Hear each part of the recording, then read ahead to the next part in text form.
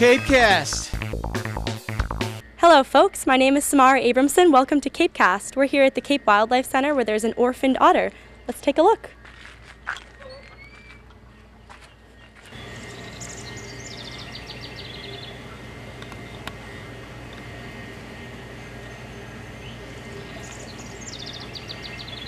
Could you tell us about where the otter came from and what its condition is?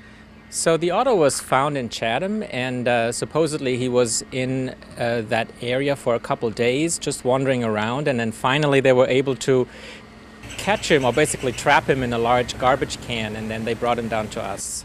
It's a healthy otter, a female, and there was nothing wrong. The only problem is that she was just too young. She still needs her mother. These otters stay a very long time with their mothers. We have to give some kind of companionship, and it's just our presence. We dedicated a few of our technicians that will come in there and just be around. Now, we're not going to play with the animal. That's not the purpose, but just so that they know somebody is there.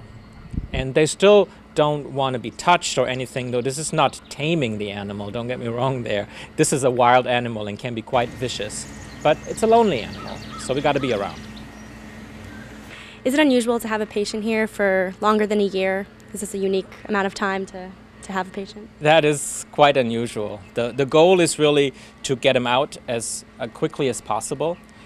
We don't want to keep these wild animals in confinement as long as necessary. But in this case, it's inevitable. We can't leave them. So this is highly unusual, keeping an animal for almost a year.